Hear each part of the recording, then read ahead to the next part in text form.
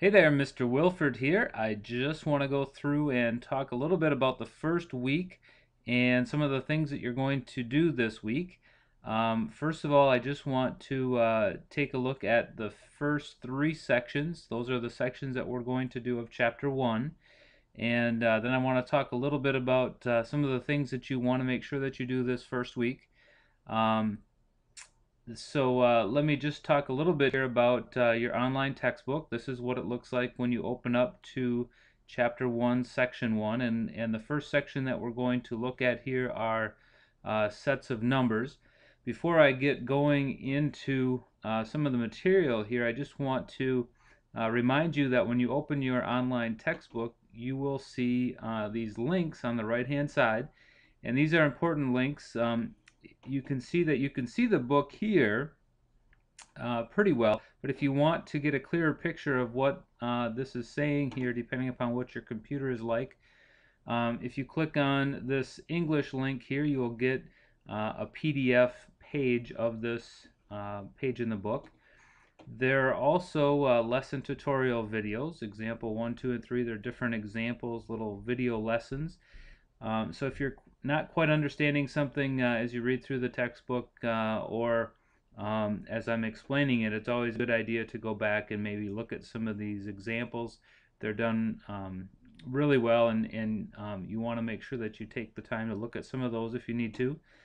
And then for every section there's an interactive practice quiz. This is just practice, but these are kind of nice because you can self-check to see your understanding and what things are like.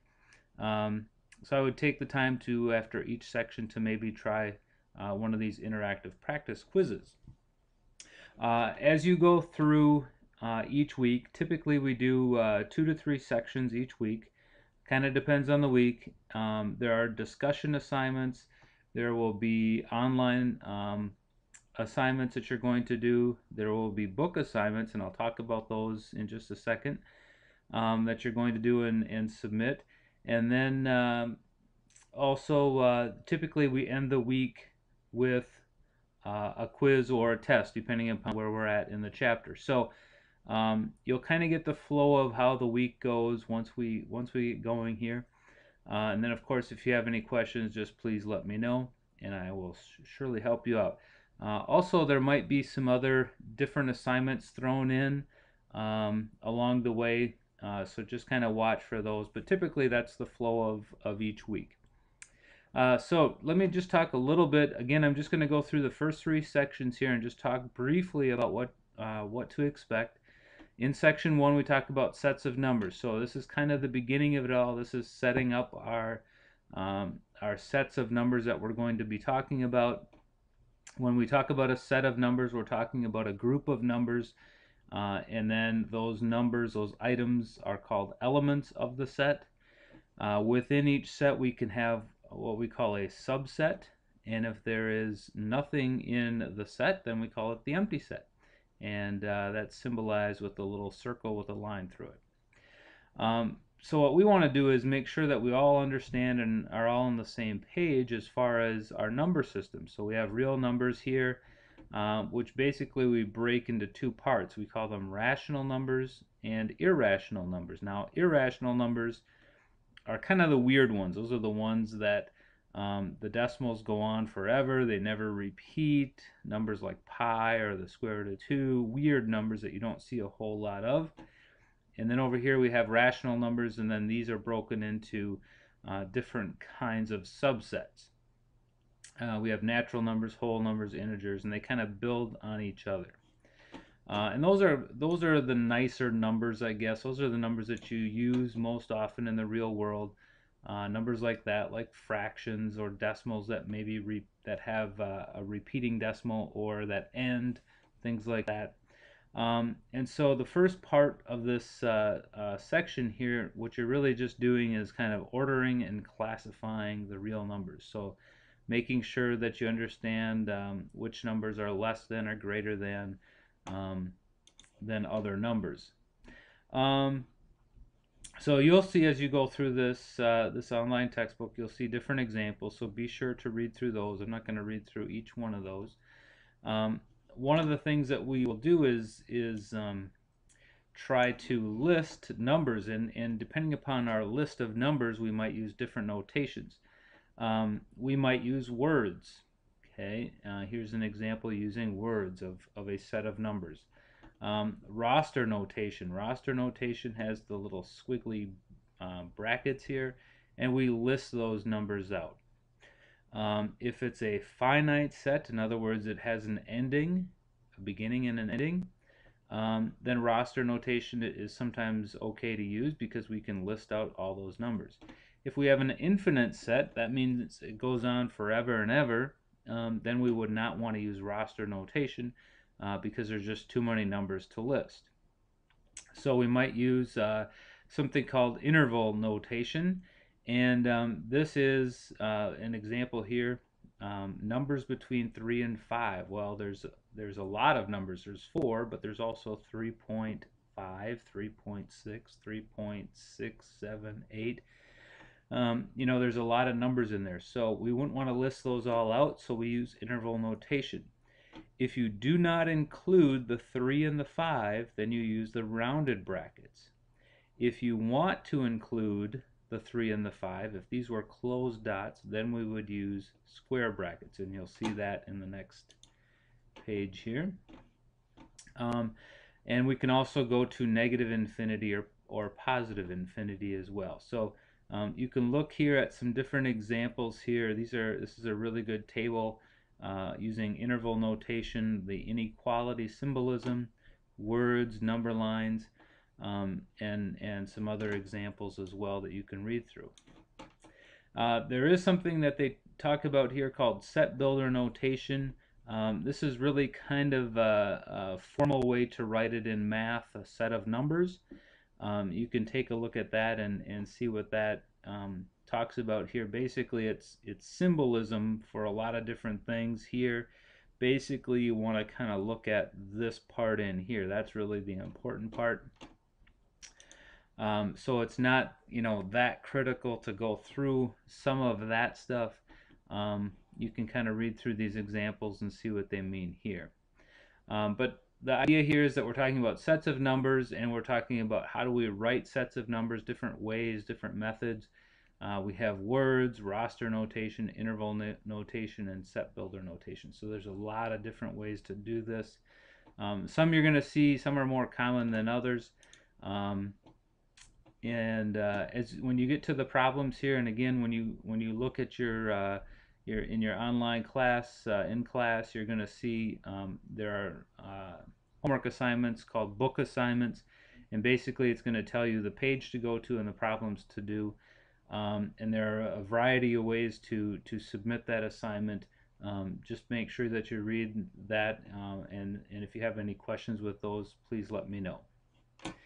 Okay, so I just want to continue on here and go through and talk about section 2 and 3 here real quick. I don't have a lot of time left, so I'll try to make it quick. Section 2 is all about properties of real numbers. So we have our set of real numbers, and then we now need some rules or properties that go along with them. We have all of these listed here, properties of real numbers, and some of these actually make a lot of sense. Some of them are pretty basic that really you do probably all the time, but you don't really think of it as a property. But here they are listed. The additive identity property, 3 plus 0 equals 3. So basically, if you add 0 to a number, you get the same number. Multiplicative identity property, if you multiply by 1, you get out the same number. Additive inverse property is where you add the opposite, you get out 0. Multiplicative inverse property is when you add the inverse of a number, so 8, the inverse is 1 over 8, you get out 1. So there are going to be some problems you're going to go through there. Look at some examples, and they talk about some of the different properties there. Then we have additional properties of real numbers, addition and multiplication. And again, a lot of these you probably do all the time. You don't really just think of them as a property, though. Closure property, where you add or multiply numbers, you get out a different number, a sum or a product there. Commutative property, you can flip-flop the order of adding or multiplying. Associative property has to do with grouping, so you can group the numbers in different orders. Distributive property, this is a big one. You want to make sure that you understand the distributive property. That gets used quite a bit. Basically, if you have A times, in parentheses, B plus C, you can distribute that A to the B and to the C. And it looks like this. You've probably used it before. You've probably heard of it before. Here it is again, the distributive property. It's a pretty important property. That one we'll use quite a bit. Some different examples to look through here. Just kind of checking your knowledge on the properties there. More examples there as well. And then you'll see the assignment page here. Make sure that you look again at your assignment for this section. And then quickly I want to go through some square roots in section 3. When we talk about square roots or radicals, really in this section we just talk about square roots. We don't do a whole lot with other types of radicals or roots. There's some terminology here that you want to make sure that you look at. We don't get too crazy about some of this stuff as far as the different numbers and the terms, but there they are. You have to be kind of careful with square roots because your calculator will do them a little bit differently depending upon the type of calculator you have. So please be careful with that. A lot of times you can estimate square roots using a calculator. If you have a good calculator, I would certainly just jump to that right away instead of doing this stuff here. And then there are also a couple of properties here that we want to be aware of. The product property, basically you can take a number like the square root of 12 and break it up into the square root of 4 times the square root of 3 multiplied. 4 times 3 is 12. And then the square root of 4 actually is 2, so that kind of comes out of the radical. And we can simplify that like this, 2 times the square root of 3. The quotient property, same kind of thing. You can actually break the square root up into the top and to the bottom, and then simplify or reduce that if you can. So the square root of 25 is 5, the square root of 16 is 4. So a lot of these in the beginning here are pretty simple problems where you can break them up, and you can use these properties to simplify the radical. Now again, don't be shy. Use a graphing calculator or a calculator that has a good square root button on it, and you can simplify these numbers pretty easily that way as well. We might as well use the tools if we have them. There is something called rationalizing the denominator. Make sure you take a look at some of these examples. Basically what they're saying here is that you never want to have a radical or a square root in the denominator. And you can see here that we have a square root of 3 in the denominator. So they do some things here.